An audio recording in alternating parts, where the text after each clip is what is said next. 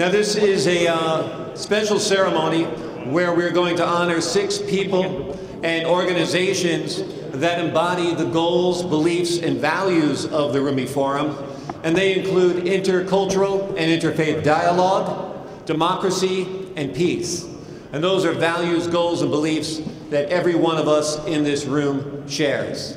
I'd like you to sit down now and enjoy your dinner, because this is not only an award ceremony, it's a dinner, and that's a good part of it as well. And we have a special guest who's going to speak with you as you dine this evening, and I'm going to give you a moment to be seated, and then I'm going to call him up to the stage. Thank you very much.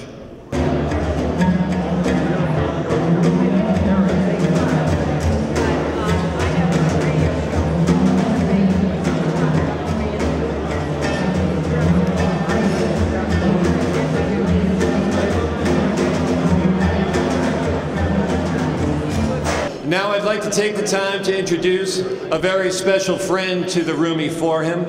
He is Congressman Kendrick Meek of the 17th Congressional District of Florida. Congressman Meek.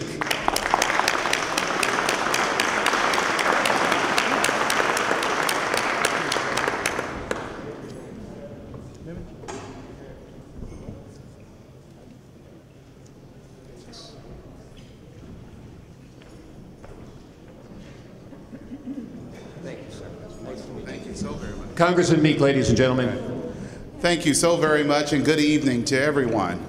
Welcome to the United States Capitol. My name is Congressman Meek. I represent the state of Florida, Dade and Broward County, and we're very honored because we have a number of people that will be honored tonight, and members of Congress and also members of the diplomatic corps, and those that are working towards not only peace and dialogue, but the Rumi Awards are something to promote not only dialogue, but encourage the people of goodwill and institutions of goodwill to continue to do what you do so that we can bring about peace. Here in this Cannon Room, there are a number of meetings that take place amongst the Democratic Caucus and the Republican Caucus, and it's to not only make our country stronger here in the United States, but also provide the kind of leadership throughout the world, and also promote dialogue in a peaceful way. And it's very, very appropriate that all of us are here, and I'm very impressed by so many representatives of countries and organizations that are here.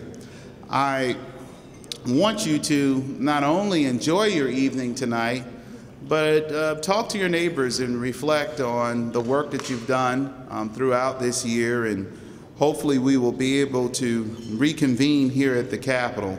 The Capitol is open to not only Americans, but also to foreign dignitaries such as yourself. And during your time here working in this capital city and spending time in New York at the UN, it's always good to have you here. So I know that there'll be other members coming in and out, but I wanted to welcome you to the Capitol. I wanted to welcome you back when you're ready to come back and see some of the history that we have here in this Capitol. The Cannon Building in this room, this caucus room, is a very, very important room, and will continue to serve as a beacon of dialogue and peace as we move along. So to our awardees, I congratulate you, and I welcome all of you here tonight. Thank you for allowing me to speak. Thank you. In addition to Congressman Meek, we had a number of members of the House of Representatives here tonight, a number of ambassadors and dignitaries as well, and we'd like to thank all of them for coming as well. Right now I'd like to call up Congressman Robert Aderholt of Alabama's 4th Congressional District. Congressman Aderholt. Let me also, as with my colleague Congressman Meek, just want to say welcome to the United States Capitol, and we're very glad to have everyone that's visiting here. I know we have several in this room that are my colleagues, co-workers that I work with on a daily basis, but those of you who are not usually in this building or on the Hill on a daily basis, we do welcome you here. And this is my first time to attend the Rumi Forum dinner, and just recently learned about the Rumi Forum, what it's doing, And I think it's a great mission of what it's doing is trying to reach out to try to bridge the gap, try to build bridges between cultures, between faiths, and to try to find common ground. And certainly here in the city of Washington, that is needed, but it's needed around the world. Peace and dialogue is something I think is something that is that this entire world needs more of, and so what you're doing here at the RUMI Forum is exactly, I think, is the exact recipe for trying to have world peace, and so that we can try to work together. I am from Alabama. I represent the 4th Congressional District of Alabama. This is my 13th year serving here in the House of Representatives. The area that I represent is the area of northern part of the state between Birmingham and Huntsville, that portion of the state. But like I said, this is my first time to be here for the dinner. I'm very glad to have the invitation to be here. And just want to, as Congressman Meek said, want to congratulate those that are going to be honored tonight, those that are going to be receiving the awards for their work and what they're doing as well. So again, look forward to working with you, and please know how my office can be of help to you in any way. Please let us know, and we look forward to working with you in the future on future projects. Thank you. As I mentioned, we have a number of good friends of RUMI Forum here tonight. Among them are Representative John Conyers of Michigan's 14th District. Congressman Conyers. Good evening, friends. Those first 2 forkfuls of salad were delicious. I want you to know that. I can hardly wait to get back to polish off the rest of my meal. I come from the tradition of Dr. Martin Luther King, Jr. And so to discuss the issues of peace, of reconciliation, and of fairness is describing the reason that I came to Congress.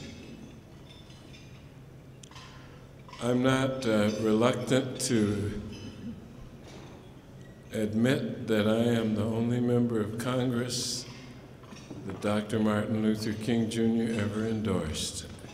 And I only hope that I'm living up to this Howard Coble, the greatest American I have ever met in my life, that influenced not only my political outlook, but it influenced my philosophy toward life. And so I welcome you. I urge you to get to know me and the other members of Congress. My office is open for any assistance that I can provide. And you might want to know that part of my philosophy turns on the belief that everything is everything, and that we are all interconnected, whether we know it or not, or whether we like it or not. What does that mean? Well, it means that everybody born and living, 6.4 billion people out of a couple hundred, 232 different nations,